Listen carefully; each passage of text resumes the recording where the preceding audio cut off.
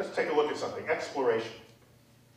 Who are the great seafaring nations of the past? Just name two. Spain, Portugal, England, okay.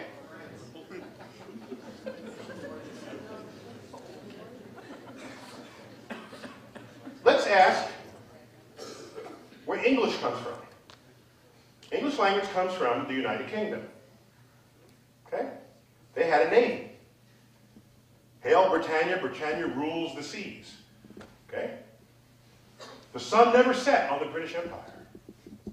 By the way, for that to be true,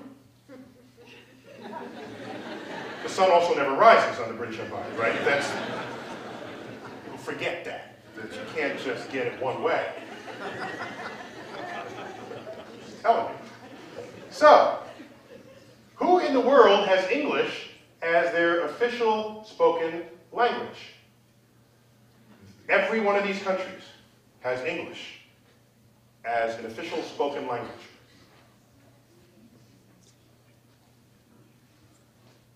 Okay? Let's look at the French. French had a navy too. In fact, my middle name comes from one of the French admirals, Admiral deGrasse. We are told as Americans that some ragtag Minutemen with musket rifles defeated the most powerful military force the world had ever seen. And we believe that. The French are always looking for a fight with the British. We were very good diplomatic ties with the French through Jefferson and through Ben Franklin. And so we said, hey, you guys looking for a good fight? They said, sure. And they sent their navy to blockade the ports, preventing the British from bringing in supplies, personnel, material that they would have used to totally kick our butts. Okay? That's what actually happened back then. That's left out of the history. So the French, let's see who speaks French in the world. Okay? French had a navy. They got around. They conquered. How about Arabic? Arabic, there's a whole period of time where the Arabs were like huge explorers. All these countries speak Arabic. Not as many as the others. These are sort of land explorers more than ocean. How about the Spanish? That came up in the list. Let's see who speaks Spanish. There you go. I count Puerto Rico here. It's not a separate country, but we'll count it. It's a separate municipality.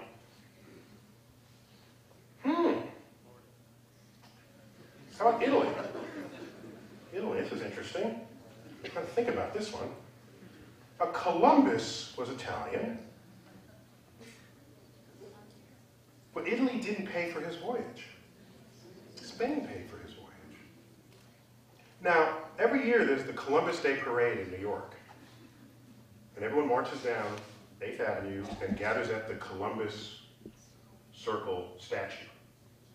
Every time that happens, and all the Italian-American community shows up for that. I feel like climbing up the statue, pulling out a megaphone and saying, "Go home!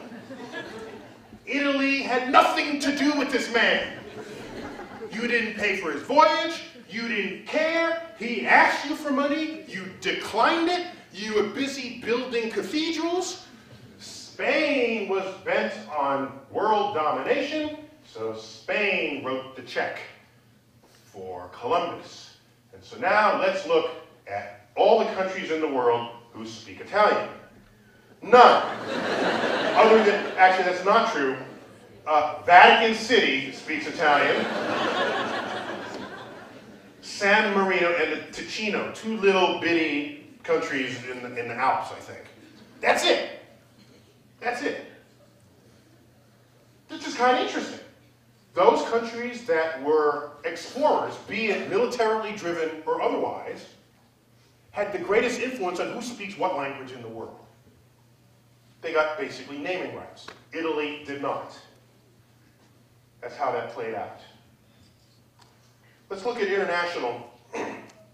This is a quick slide here. You can't read it, but let me just say, there are things we did here in America.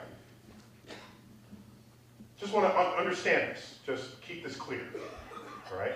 And by the way, what's going on here at the nuclear facility, it is exactly the what enables it is the international dimension of what that facility is. Take a look at this. The country is primarily responsible for radar. It's England, but subsequent leadership from the United States. Fine. For breaking the German code in the Second World War, it's England using English scientists, mathematicians, and engineers. Fine. Country primarily for the Manhattan Project, it's America. Our money. But let's look at the intellectual capital that enabled the construction of the bomb. These you can add or subtract from this list, but it won't make much of a difference. All these people, physicists, either worked directly on the bomb or invented science that was used for the bomb.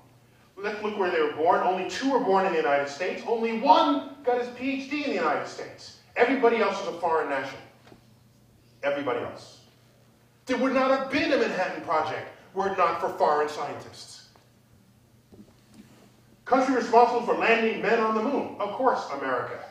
Our money. How did we do it? We captured Werner von Braun from Germany. He wasn't at the Nuremberg trials, was he? This man invented the V-2 rocket, the first ballistic missile. Terrorized London. He did not go to Nuremberg. We said, you're coming with us. And by the way, bring some of your rocket engineers with you.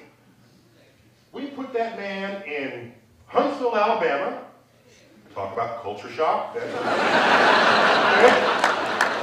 was culture shock.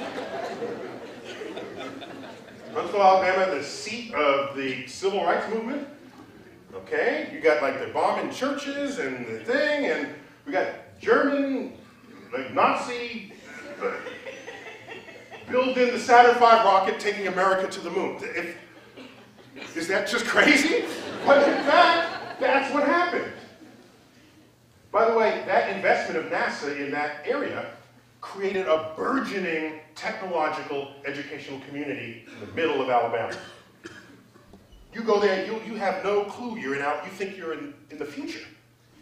Because to build that rocket required support of industries and structures and smart people, and their kids want to go to good schools, so they built better schools, and they had better services, and the arts, and it all rose up around that center, which was otherwise in the middle of nowhere. So the value of international participation in your enterprise is significant. You can close off your borders, but then you shrivel.